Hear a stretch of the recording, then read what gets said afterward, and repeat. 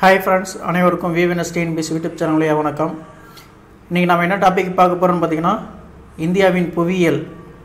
அதாவது நியூ சமச்சீர் புக்ல 6th ஸ்டாண்டர்ட் டேர்ம் 1ல பார்ட் 1 டாபிக்ல நிலப்பரப்பும் பெருங்கடலும் டாபிக் பத்தி நம்ம பார்க்க போறோம். ஓகேங்களா? ஏற்கனவே வந்து 6th ஸ்டாண்டர்ட் டேர்ம் 1ல நம்ம பார்ட் 1 வீடியோல கோள்கள் பத்தி நம்ம பார்த்தோம். இன்னைக்கு வந்து நிலப்பரப்பும் பெருங்கடலும் பத்தி பார்க்க போறோம். ஓகேங்களா? கிளாसेस நம்ம பார்க்க போறோம். இதுக்குண்டான ஸ்டடி மெட்டீரியல் எல்லாம் பாத்தீங்கன்னா என்னோட வெப்சைட்ல இருக்கு, டவுன்லோட் பண்ணிக்கீங்க. நம்ம கிளாஸ்க்குள்ள போறதுக்கு முன்னால சேனலை இன்னும் சப்ஸ்கிரைப் பண்ணாம இருந்தீங்க அப்படினா சப்ஸ்கிரைப் பண்ணிக்கீங்க. கூடவே அந்த பெல் ஐகானையும் கிளிக் பண்ணுங்க. அப்போ நான் போடக்கூடிய வீடியோ ஒவ்வொன்றுக்கும் அப்டேட்டா வரும். இந்த வீடியோ பிடிச்சிருந்தா லைக் பண்ணுங்க, உங்க ஃப்ரெண்ட்ஸுக்கும் ஷேர் பண்ணுங்க. Unacademy பாத்தீங்கன்னா இப்போ குரூப் 1க்குனான கோர்ஸ் கண்டக்ட் பண்றாங்க. பேட்ச் கோர்ஸ் வந்து ஸ்டார்ட் பண்ணிட்டாங்க. இந்த கோர்ஸ் வந்து பாத்தீங்கன்னா ஜனவரி 29ல இருந்து கிளாसेस வந்து ஸ்டார்ட் பண்ண போறாங்க. ஓகேங்களா? அது குரூப் 1 பிரைமரி எக்ஸாமுக்கு உண்டான கோர்सेस. இது எல்லாத்துலயும் நீங்க குரூப் 1 எக்ஸாம் எப்படி எழுதணும், எப்படி எல்லாம் படிக்கணும், அந்த மாதிரி டிப்ஸ் அண்ட் ட்ரிக்ஸ் இதெல்லாம் இருக்கு. அது போக உங்களுக்கு ஸ்பெஷல் கிளாसेस கோர்सेस இருக்கு, ப்ளஸ் கோர்सेसும் உங்களுக்கு இருக்கு. அதாவது இன் டீடைலா பார்க்கணும் அப்படினா நீங்க ப்ளஸ் கோர்ஸ்ல ஜாயின் பண்ணனும். ஓகேங்களா? ஸ்பெஷல் கிளாसेसல வந்து நான் கண்டக்ட் பண்ணிட்டு இருக்கேன். ஓகேங்களா? இதெல்லாம் வந்து பாத்தீங்கன்னா கிளாसेस யாரெல்லாம் நடத்துறாங்க, ஜனவரி 29ல இருந்து கிளாसेस நடத்தக்கூடிய டாபிக். பிரைமரி எக்ஸாமுக்கு 10 டாபிக்கையும் கவர் பண்ணக்கூடிய எஜுகேட்டர்ஸ் நேம், அதாவது இந்தியாவில் இருக்கக்கூடிய டாப் எஜுகேட்டர்ஸ் எல்லாமே இதுல கிளாसेस எடுக்கறாங்க. அந்த டாபிக் வந்து யாரு அந்த டாபிக் எடுக்கறாங்க அப்படிங்கற டீடைல் இதுல இருக்கு. ஓகேங்களா? இங்க பாத்தீங்கன்னா இவங்கலாம் வந்து பேட்ச் கோர்ஸ் கண்டக்ட் பண்ற டாப் எஜுகேட்டர்ஸ், இந்தியாவில் இருக்கிற TNPSC கோர்ஸ் கண்டக்ட் பண்ணுற டாப் எஜுகேட்டர்ஸ். நீங்க என்ரோல் பண்ணிக்கீங்க, பேட்ச் கோர்ஸ்ல ஜாயின் பண்ணுங்க. ஓகேங்களா? அதே மாதிரி பாத்தீங்கன்னா ஃபாரஸ்ட் எக்ஸாமுக்கும் கோர்सेस லான்ச் பண்ணிருக்காங்க. ஓகேங்களா? TNPSC பிளஸ்ல வந்து ஃபாரஸ்ட் எக்ஸாமுக்கும் அது ஃபாரஸ்ட் கார்டுக்கும் ஃபாரஸ்ட் வாட்சருக்கும் Unacademyல பேட்ச் கோர்ஸ் போயிட்டு இருக்கு. அதுலயும் நீங்க ஜாயின் பண்ணிக்கலாம். ஓகேங்களா? அந்த கோர்ஸும் கண்டக்ட் பண்ணது பிப்ரவரி 3ஆம் தேதியில இருந்து பேட்ச் கோர்ஸ் ஸ்டார்ட் ஆகுது. ஓகேங்களா? அதுலயும் யார் யார் கிளாஸ் எடுக்கறாங்க அப்படிங்கறது டாப் எஜுகேட்டர்ஸ் நேம் கொடுத்திருக்காங்க. ஓகேங்களா? நீங்க இதல சப்ஸ்கிரைப் பண்ணனும் அப்படினா கெட் சப்ஸ்கிரிப்ஷன் கொடுத்துங்க. ஓகேங்களா? கெட் சப்ஸ்கிரிப்ஷன் கொடுத்தீங்க அப்படினா இந்த என்ரோல்மென்ட் பேஜ் வரும். ஓகேங்களா? அத பாத்தீங்கன்னா இதுல ஃபீஸ் டீடைல் கொடுத்திருப்பாங்க. உங்களுக்கு எந்த பேக்கேஜ் வேணுமோ அந்த பேக்கேஜை செலக்ட் பண்ணிக்கீங்க.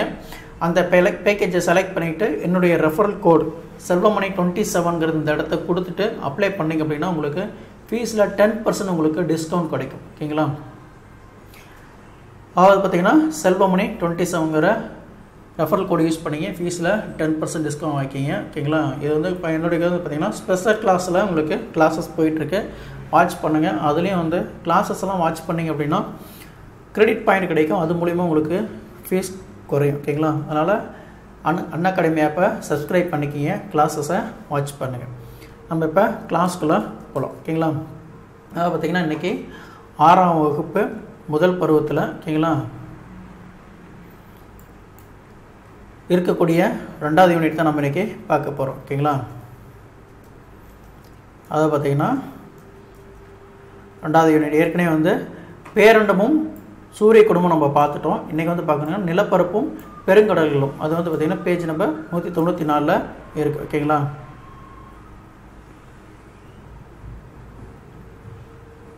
நம்ம ஏற்கனவே வந்து கோள்களும் சூரிய குடும்பம் டாபிக்கை பார்த்துட்டோம். இதெல்லாம் படிச்சிருப்பீங்கன்னு நினைக்கிறேன். ஓகேங்களா? அதுக்குள்ள புக் பேக் क्वेश्चन வந்து தனியா வீடியோ உங்களுக்கு போடுறேன். ஓகேங்களா? எக்ஸாம் நோட்டிஃபிகேஷன்லாம் வந்துருச்சு, படிக்க ஆரம்பிச்சிடுங்க, டைம் வேஸ்ட் பண்ணாதீங்க. Group பிரிமினரிக்கும் group 1 preliminary படிச்சனா group 2 பிரிமினரியும் same syllabus தான். ஓகேங்களா? அதனால ரெண்டு சிலபஸுக்கும் சேமா தான் இருக்கு. அதனால ரெண்டா டீப்பா படிக்க ஆரம்பிங்க. ஓகேங்களா? 2020ல நம்ம வேலை வாங்கிடலாம். ஓகேங்களா?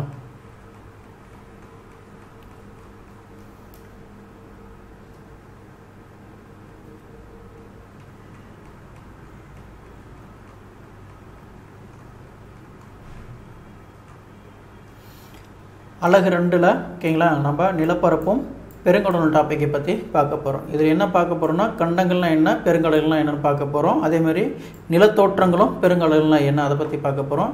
நிலத்தோற்றங்களின் வகைகள் பத்தி பார்க்க போறோம். அதே மாதிரி பெருங்கடல் பத்தியும் அதனுடைய அம்சத்தை பத்தி நம்ம படிக்க போறோம். ஓகேங்களா?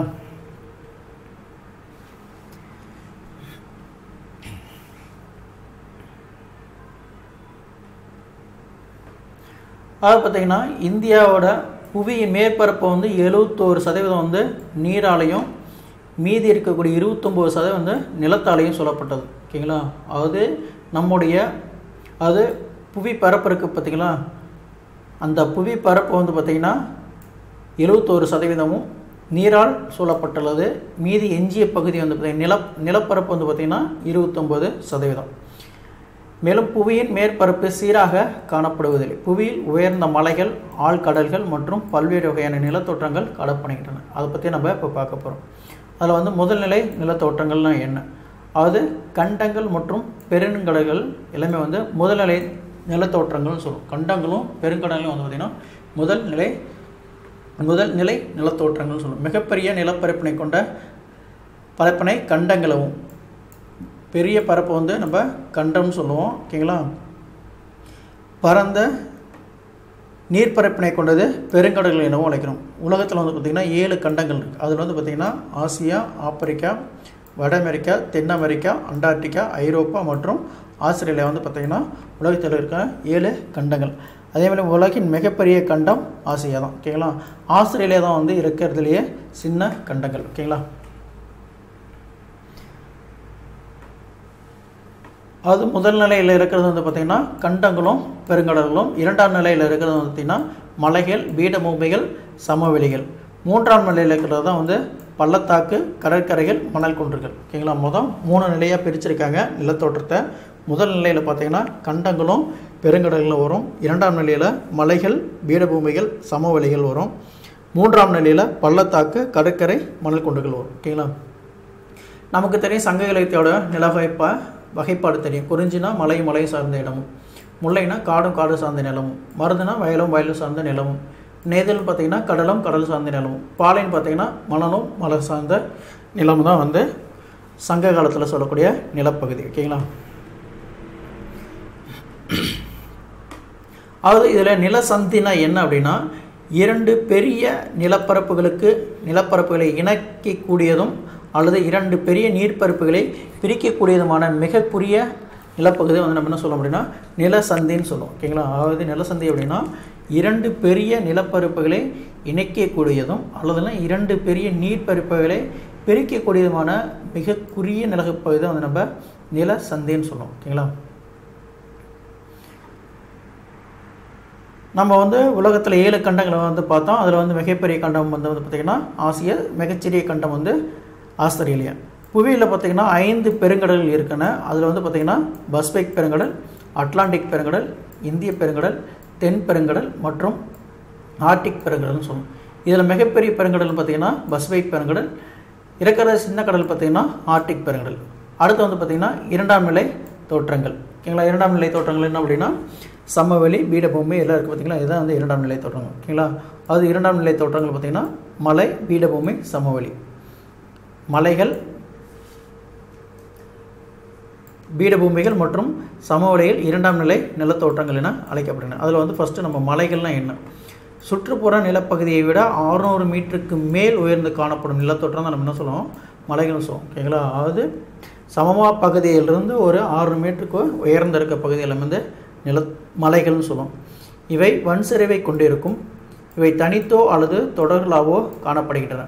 தொடர்ச்சியாக நீண்டு காணப்படும் மலைகள் மலைத்தொடர்கள்னு சொல்லுவோம். ஓகேங்களா? பொதுவாக மலைத்தொடர்கள் பல 100 கிலோமீட்டர் முதல் பல்லாயிரம் கிலோமீட்டர் வரை பரவி காணப்படும். உதாரணமாக ஆசியாவில் உள்ள இமயமலைத்தொடர், வட அமெரிக்காவில் உள்ள ராக்கி மலைத்தொடர் மற்றும் தென் அமெரிக்காவில் உள்ள ஆண்டிஸ் மலைத்தொடர், இதெல்லாம் வந்து நம்ம நீளமான மலைத்தொடர்னு சொல்லலாம். ஓகேங்களா? உலகின் மிக நீளமான மலைத்தொடர்னு பார்த்திங்கன்னா தென் அமெரிக்காவில் உள்ள ஆண்டிஸ் மலைத்தொடர் ஆகும். ஓகேங்களா? உலகத்திலேயே மிக நீளமான மலைத்தொடர்னு பார்த்திங்கன்னா தென் அமெரிக்காவில் உள்ள ஆண்டிஸ் மலைத்தொடர். இதனுடைய நீளம் பார்த்திங்கன்னா சுமார் 7000 கிலோமீட்டர் நீளத்திற்கு வடக்கு தெற்காக பரவியுள்ளது. ஒரு மலைத்தொடரின் உயரமான பகுதி நம்ம என்ன சொல்லுவோம்னா சிகரம் சொல்லுவோம். ஒரு மலைத்தொடரோட உயரமான பகுதி சிகரம். உலகிலேயே உயரமான சிகரம் பார்த்திங்கன்னா இமயமலைத்தொடரில் உள்ள எவரெஸ்ட் சிகரம். அதனுடைய உயரம் பார்த்திங்கன்னா 8848 மீட்டர். எவரெஸ்ட் சிகரம் எந்த நாட்டில் அமைந்துள்ளது நீங்கள் அறிவீர்களா? ஓகேங்களா? மலைகள் ஆறுகள் உற்பத்தியாகும் இடமாக திகழ்கின்றன. இவை தாவரங்கள் மற்றும் விலங்கினங்களின் இருப்பிடமாகவும் உள்ளன. ஓகேங்களா? அதே மாதிரி பார்த்திங்கன்னா டிசம்பர் 11 பார்த்திங்கன்னா சர்வதேச மலைகள் தினம்னு சொல்லுவோம். சர்வதேச மலைகள் தினத்தை கொண்டாடுவதற்காக முழக்கத்தொடர்கள், சுவரொட்டிகள், பதாதைகள் இதில் தயார் பண்ண சொல்கிறாங்க. அதாவது பார்த்திங்கன்னா டிசம்பர் 11 பார்த்திங்கன்னா சர்வதேச மலைகள் தினம். ஓகேங்களா? மலைகள் தான் வந்து பார்த்திங்கன்னா ஆறுகள் உற்பத்தியாகும் இடமாக திகழ்ன்னு சொன்னாங்க. சில மலைப்பகுதிகள் சிறந்த சுற்றுலாத்தலமாகவும் கோடை வாழிடங்களாகவும் விளங்குகின்றன. உதகமண்டலம், கொடைக்கானல், கொல்லிமலை, ஏற்காடு மற்றும் நீலகிரி போன்றவை கோடை வாழிடங்கள் தமிழ்நாட்டில் அமைந்துள்ளன. அடுத்து வந்து பார்த்திங்கன்னா பீடபூமிகள். சமமான மேற்பரப்பை கொண்ட உயர்த்தப்பட்ட நிலப்பரப்பு என்ன சொல்லணும், நம்ம பீடபூமின்னு சொல்லணும். மலைகளை போன்றவே வன்சரிவுகள் கொண்டவை. பீடபூமிகள் 100 மீட்டர்லேருந்து 10,000 மீட்டர் வரை உயர்ந்து காணப்படணும். உலகிலேயே உயர்ந்த பீடபூமி திபெத் பீடபூமி தான். ஓகேவா? இதை வந்து திபெத் பீடபூமி தான் நம்ம வந்து உலகத்தின் கூரைன்னு சொல்லுவோம். ஓகேங்களா? உலகத்தின் கூரை என அழைக்கப்படுவது பார்த்திங்கன்னா திபெத் பீடபூமி. பீடபூமி சமமான மேற்பரப்பை கொண்டுவதால் மேசை நிலம் எனவும் அழைக்கப்படுகிறது. ஓகேங்களா? அதில் வந்து சமமான பரப்பு இருக்கிறதுனால அதை என்ன சொல்லுவோம்னா மேசை நிலம்னு சொல்லுவோம். பொதுவாக பீடபூமிகளில் கனிமங்கள் நிறைந்து காணப்படும். ஓகேங்களா? பீடபூமியில் பார்த்திங்கன்னா கனிமங்கள் அதிகமாக இருக்கும். இந்தியாவில் காணப்படும் சோட்டா நாக்பூர் பீடபூமி கனிமங்கள் நிறைந்த பகுதியாகும். ஓகேங்களா? இந்தியாவிலே வந்து கனிமங்கள் அதிகம் நிறைந்துள்ள பகுதின்னு பார்த்திங்கன்னா சோட்டா நாக்பூர். சுரங்கத் தொழிலில் இப்பகுதியின் முக்கிய தொழிலாகும். ஓகேங்களா? இந்த பகுதியில் வந்து சுரங்கத் தொழில் அதிகமாக நடக்கும். தென்னிந்தியாவில் உள்ள தக்கான பீடபூமி எரிமலை பாறைகளால் ஆனது. தருமபுரி பீடபூமி, கோயம்புத்தூர் பீடபூமி மற்றும் மதுரை பீடபூமி ஆகியவை தமிழ்நாட்டில் காணப்படும் பீடபூமிகளாகும். தமிழ்நாட்டில் இருக்க பீடபூமி பார்த்திங்கன்னா தருமபுரி பீடபூமி, கோயம்புத்தூர் பீடபூமி, மதுரை பீடபூமி. ஓகேங்களா?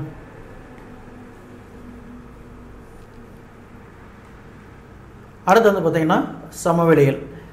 சமவெளி சமமான மற்றும் தாழ்நிலை தோற்றமாகும். இது கடல் மட்டத்திலிருந்து சுமார் 200 மீட்டருக்கும் குறைவான உயரம் கொண்ட நிலத்தோற்றம். ஓகேங்களா? கடல் மட்டத்திலிருந்து 200 மீட்டருக்கு குறைவாக இருந்தால் அதை என்ன சொல்லுவோம், நம்ம சமவெளிகள்னு சொல்லுவோம். சில சமவெளிகள் சீரற்றதாகவும் காணப்படும்.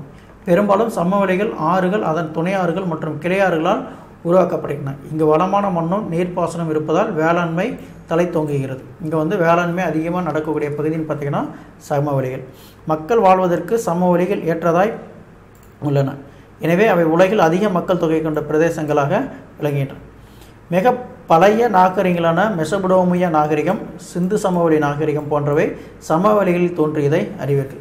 வட இந்தியாவில் கங்கை சமவெளி உலகின் மிகப்பெரிய சமவெளி. ஓகேங்களா? கங்கை சமவெளி தான் வந்து உலகத்திலே மிகப்பெரிய சமவெளி. அதே மாதிரி பார்த்திங்கன்னா தமிழ்நாட்டில் உள்ள முக்கிய சமவெளிகள் பார்த்திங்கன்னா காவேரி மற்றும் வைகை ஆறுகளால் உருவாக்கப்பட்டவை.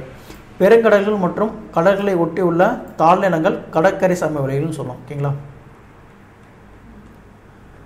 அதுக்கப்புறம் ஆற்றுச்சமவெளிகள் பண்டைய நாகரிகங்களின் தொட்டிலாக விளங்குகின்றன. ஆற்றுச்சமவெளி வந்து பண்டைய நாகரிகளின் தொட்டிலாக இருக்குது. ஓகேங்களா? இப்போ பண்டைய நாகரிகளின் தொட்டில்னு சொன்னால் பார்த்திங்கன்னா ஆற்று சமவெளிகள்.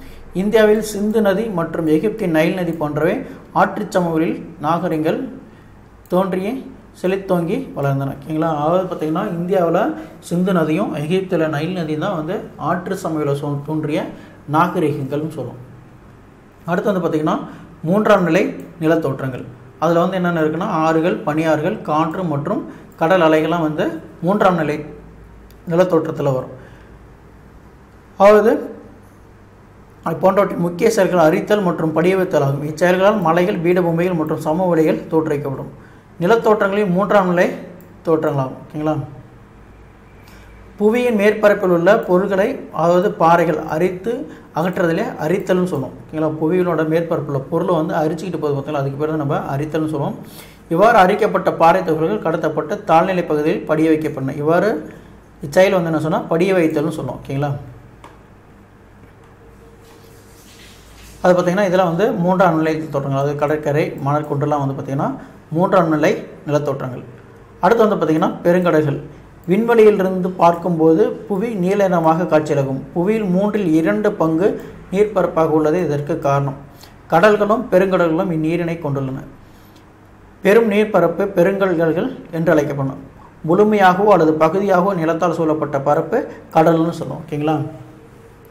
இந்த நிறத்தில் இருக்கிறது எல்லாமே பசிபிக் பெருங்கடல்னு சொல்லுவோம். இது வந்து பசிபிக் பெருங்கல் வந்து அதிகமாக இருக்கிறதுனால என்ன சொல்லலாம், 47% பசிபிக் பெருங்கல் பகுதியும், அட்லாண்டிக் பார்த்திங்கன்னா 23%, இந்திய பெருங்கடல் சதவீதம் பார்த்தீங்கன்னா 20%, தென் பெருங்கடல் வந்து பார்த்தீங்கன்னா 6%, ஆர்டிக் பெருங்கடல் வந்து பார்த்தீங்கன்னா 4%.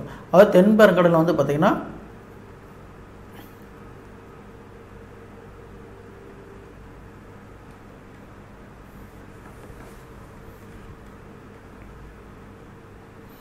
ஃபர்ஸ்ட் நம்ம வந்து பசிபிக் பெருங்கடல்னா என்ன? புவியின் மிகப்பெரிய மற்றும் ஆழமான பெருங்கடல் பசிபிக் பெருங்கடல் ஆகும். இது புவியின் மொத்த பரப்பளவின் 1/3 பகுதியை கொண்டுள்ளது. ஓகேங்களா, 1/3 பகுதி வந்து பார்த்தீங்கன்னா பசிபிக் பெருங்கடலில் இருக்குது. இதன் பரப்பளவு பார்த்தீங்கன்னா சுமார் 168.72 மில்லியன் சதுர கிலோமீட்டர் ஆகும்.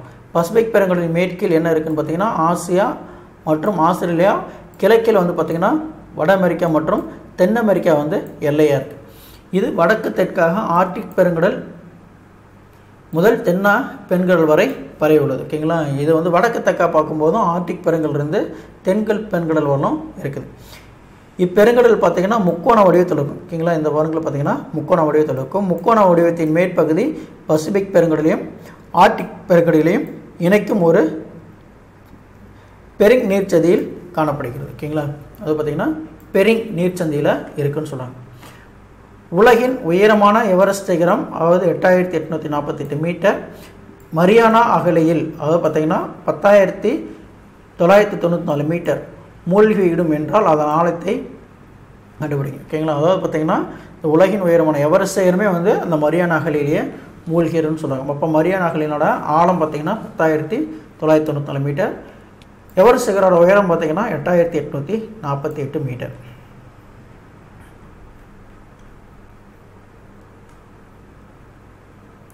பேரிங் கடல், சீன கடல், ஜப்பான் கடல், தாஸ்மானியா கடல், பிலிப்பைன்ஸ் கடல் ஆகியவை பசிபிக் பெருங்கடலில் உள்ள எல்லையோர கடல்களாகும். ஓகேங்களா, அதாவது இப்போ பெருங்கடலில் இருக்கக்கூடிய கடல் எது சின்ன சின்ன கடல்னு பார்த்தீங்கன்னா பேரிங் கடல், சீன கடல், ஜப்பான் கடல், தாஸ்மானியா கடல், பிலிப்பைன்ஸ் கடல் போல வந்து இந்த பசிபிக் பெருங்கடலில் உள்ள எல்லையோர கடலாகும். Indonesia, Philippines, Japan, Hawaii, New Zealand போன்ற உள்ளிட்ட பல தீவுகள் பசிபிக் பெருங்கடலில் உள்ளது. ஓகேங்களா, அது இந்த தீவுகள் எல்லாமே இந்தோனேசிய தீவு, பிலிப்பைன்ஸ் தீவு, ஜப்பான் தீவு, இல்லை ஹவாய், நியூசிலாந்து எல்லாமே எங்கே இருக்குது அப்படின்னு பார்த்தீங்கன்னா இந்த பசிபிக் பெருங்கடலில் இருக்குது. ஓகேங்களா, புவியின் ஆழமான பகுதியான மரியானா அகழி அதாவது 10,994 மீட்டர் பசிபிக் பெருங்கடலில் அமைந்துள்ளது. ஓகேங்களா, இந்த மரியானா அகழி எங்கே இருக்குதுன்னு பார்த்தீங்கன்னா பசிபிக் பெருங்கடலில் தான் இருக்குது. பசிபிக் பெருங்கடலை சுற்றி எரிமலைகள் தொடர்ச்சியாக அமைவதால் இதில் வந்து என்ன சொல்லுவோம், நம்ம நெருப்பு வலைன்னு சொல்லுவோம். ஓகேங்களா, பசிபிக் பெருங்கடலை சுற்றி எரிமலைகள் தொடர்ச்சியாக அமைந்துள்ளதால் வந்து பசிபிக் என்ன சொல்லும் அப்படின்னா நெருப்பு வலைன்னு சொல்லுவோம். ஸ்பெயின் நாட்டின் மாலுமி பெர்டினார்டு மெகலன் பசிபிக் என பெயரிட்டார். பசிபிக் என்பதன் பொருள் அமைதி என்பதன் பெயர். ஓகேங்களா, அடுத்து வந்து பார்த்திங்கன்னா அட்லாண்டிக் பெருங்கடல். புவியின் 2வது பெருங்கடல்னு பார்த்தீங்கன்னா அட்லாண்டிக் பெருங்கடல் தான். இதனுடைய பரப்பளவு பார்த்தீங்கன்னா 85.13 மில்லியன் சதுர மீட்டர். புவியின் மொத்த பரப்பில் 1/6 தான் இதில் இருக்குது. ஓகேங்களா, அதில் பார்த்தீங்கன்னா அட்லாண்டிக் பெருங்கடலின் கிழக்கே ஐரோப்பாவும் ஆப்பிரிக்காவும், மேற்கே வந்து பார்த்திங்கன்னா வட அமெரிக்காவும் தென் அமெரிக்காவும் எல்லையாக இருக்குது. பசிபிக் பெருங்கடலை போன்றே இப்பெருங்கடலும் வடக்கே ஆர்டிக் பெருங்கடல் முதல் தெற்கே தென் பெருங்கடல் வரை பரவியுள்ளது. இதனுடைய வடிவம் பார்த்தீங்கன்னா இப்பெருங்கடல் ஆங்கில எழுத்து எஸ் வடிவத்தை போன்றது இருக்கும். ஓகேங்களா, எந்த வடிவத்தில் இருக்குன்னா எஸ் வடிவத்தில் இருக்கும். ஜிப்ரால்டர் நீர் சந்தி அட்லாண்டிக் பெருங்கடலையும் மத்திய தரைக்கடலையும் இணைக்கிறது. ஓகேங்களா, அந்த ஜிப்ரால்டர் நீர் சந்தி தான் வந்து அட்லாண்டிக் பெருங்கடலையும் மத்திய தரைக்கடலையும் இணைக்கிறது. கிழக்கு மற்றும் மேற்கு அரைக்கோளங்களுக்கு இடையான கப்பல் போக்குவரத்து அட்லாண்டிக் பெருங்கடலில் அதிகமாக நடைபெறும். ஓகேங்களா, அதாவது கிழக்கு மற்றும் மேற்கு அரைக்கோளங்களுக்கு இடையான கப்பல் போக்குவரத்து இந்த பெருங்கடல் வழியாக நடக்குது. அதே மாதிரி பார்த்திங்கன்னா போர்டோ ரிக்கோ அகழியில் காணப்படும் மில்வாக்கி அகழி அட்லாண்டிக் பெருங்கடலின் ஆழமான பகுதியாகும். ஓகேங்களா, அதாவது போர்டோ ரிக்கோ அகழிங்கிறது வந்து பார்த்திங்கன்னா மில்வாக்கி அகழி அட்லாண்டிக் பெருங்கடலில் அதிகமாக இருக்குது. இதனுடைய ஆழம் பார்த்திங்கன்னா 8600 மீட்டர் ஆழமுடையது. கரீபியன் கடல், மெக்சிகோ வளைகுடா, வடகடல், கினியா வளைகுடா, மத்திய தரைக்கடல் போன்றவை வந்து அட்லாண்டிக் பெருங்கடலில் இருக்குது. ஓகேங்களா, எல்லையோர கடலாகும். அதேமாதிரி பார்த்திங்கன்னா செயின்ட் ஹெலானா, நியூ பவுண்ட்லாந்து, ஐஸ்லாந்து, ஃபாக்லாந்து உள்ளிட்ட பல தீவுகள் வந்து இந்த அட்லாண்டிக் பெருங்கடலில் இருக்குது. ஓகேங்களா,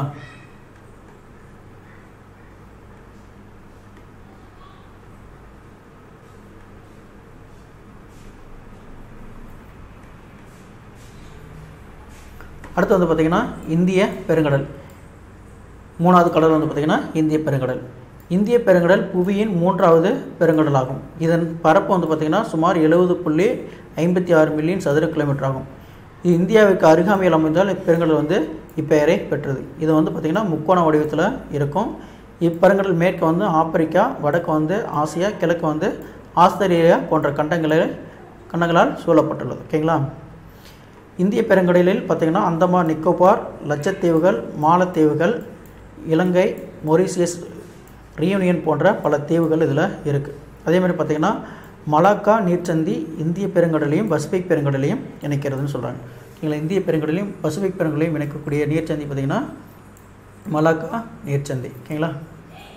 இந்திய பெருங்கடலில் வங்காள விரிகுடா, அரபிக்கடல், பாரசீக வளைகுடா மற்றும் செங்கடல் போன்ற கடல்கள் எல்லையோர கடல்களாக நோக்கி. இதில் இந்திய பெருங்கடலில் எல்லையோர கடல் பார்த்திங்கன்னா வங்காள விரிகுடா, அரபிக்கடல், பாரசீக வளைகுடா மற்றும் செங்கடல்லாம் வந்து இதனுடைய எல்லையோர கடல்கள். இதில் ஆழமான பகுதின்னு பார்த்திங்கன்னா ஜாவா அகழி தான் வந்து இதில் ஆழமான பகுதி. இதன் ஆழம் பார்த்திங்கன்னா 7725 மீட்டர். பாக் நீர் சந்தி தான் வந்து வங்காள விரிகுடாவையும் பாக் வளைகுடாவையும் இணைக்கிறது. ஓகேங்களா.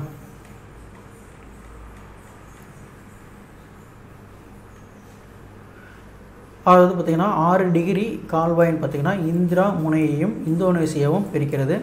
8 டிகிரி கால்வாய் வந்து பார்த்திங்கன்னா மாலத்தீவையும் மினிக்காய் தீவையும் பிரிக்கிறது. 9 டிகிரி கால்வாய் பார்த்திங்கன்னா லட்சத்தீவையும் மினிக்காய் தீவையும் பிரிக்கிறது. 10 டிகிரி கால்வாய் வந்து பார்த்திங்கன்னா அந்தமான் தீவையும் நிக்கோபார் தீவையும் பிரிக்கிறது. இதை வந்து நல்லா நோட் பண்ணிக்க. ஓகேங்களா. 6 டிகிரி கால்வாய் வந்து பார்த்திங்கன்னா இந்திரா முனையும் இந்தோனேசியும் பிரிக்கிறது. 8 டிகிரி கால்வாய் வந்து பார்த்திங்கன்னா மலாத்தீவையும் மினிக்காய் தீவையும் பிரிக்கிறது. 9 டிகிரி கால்வாய் பார்த்திங்கன்னா லட்சத்தீவையும் மினிக்காய் தீவையும் பிரிக்கிறது. 10 டிகிரி கால்வாய் பார்த்திங்கன்னா அந்தமான் தீவையும் நிக்கோபார் தீவையும் பிரிக்கிறது. அதுக்கப்புறம் பார்த்திங்கன்னா தென்பெருங்கடல். தென்பெருங்கடல் வந்து அண்டார்டிகாவை சுற்றி அமைந்துள்ளது. தென்பெருங்கடல் 60 டிகிரி தெற்கு அச்சத்தால் சூழப்பட்டுள்ளது. இதன் பரப்பளவு பார்த்திங்கன்னா 21.96 மில்லியன் சதுர கிலோமீட்டர் ஆகும். தென்பெருங்கடல் பார்த்திங்கன்னா இந்திய பெருங்கடல், அட்லாண்டிக் பெருங்கடல் மற்றும் பெசிபிக் பெருங்கடலின் தென்பகுதியில் சூழப்பட்டது. ஓகேங்களா. இந்த தென்பெருங்கடல் பார்த்திங்கன்னா இங்கே இருக்கும், இந்த ஏரியாவில் இருக்கனால தென்பெருங்கடல் சொல்லலாம். இதில் வந்து பார்த்திங்கன்னா ராஸ் கடல், வெடல் கடல் மற்றும் டேவிஸ் கடல் போன்ற எல்லையோர கடல்கள், ஃபோர்வெல் தீவு, பௌமன் தீவு, ஹார்ட்ஸ் தீவு போன்ற தீவுகள் இக்கடலில் இருக்குது. ஓகேங்களா. இதன் அருகில் உள்ள பெருங்கடல்களும் காட்டிலும் குளிர்ச்சியாக உள்ளது. இதன் பெரும்பான்மையான பகுதியில் பனிப்பாறைகளால் சூழப்பட்டது. இல்லை பனிப்பாறைகளால் சூழப்பட்ட கடல் பார்த்திங்கன்னா தென்பெருங்கடல் தான். இதன் ஆழமான பகுதின்னு பார்த்திங்கன்னா தென் சாண்ட்விச் அகழி. இதனுடைய ஆழம் பார்த்திங்கன்னா 7235 மீட்டர். அடுத்து வந்து பார்த்திங்கன்னா ஆர்டிக் பெருங்கடல். ஆர்டிக் பெருங்கடல் மிகச்சிறியது. இதனோட பரப்பளவு வந்து பார்த்திங்கன்னா 15.56 மில்லியன் சதுர கிலோமீட்டர். இது வந்து ஆர்டிக் வட்டத்தினில் அமைந்துள்ளது. வருடத்தின் பெரும்பான்மையான நாட்களில் இப்பெருங்கடல் உறைந்தே காணப்படும். இது வந்து உறைஞ்சு இருக்கும். ஓகேங்களா. இதில் வந்து பார்த்திங்கன்னா நார்வே கடல், கிரீன்லாந்து கடல், கிழக்கு சைபீரிய கடல் மற்றும் ஃபேரண்ட் கடல் ஆகியன இதன் எல்லையோர கடலாகும். கிரீன்லாந்து தீவு, நியூ சைபீரி தீவு மற்றும் நவோயா, செமல்யா போன்ற தீவுகள் வந்து இப்பெருங்கடலில் இருக்குது. வடதுருவமும் ஆர்டிக் பெருங்கடலின் மையத்தில் அமைந்துள்ளது. ஓகேங்களா. இப்பெருங்கடலின் ஆழமான பகுதின்னு பார்த்திங்கன்னா யுரேசியன் தாழ்நிலமாகும். இதனுடைய ஆழம் பார்த்திங்கன்னா 5449 மீட்டர். ஓகேங்களா.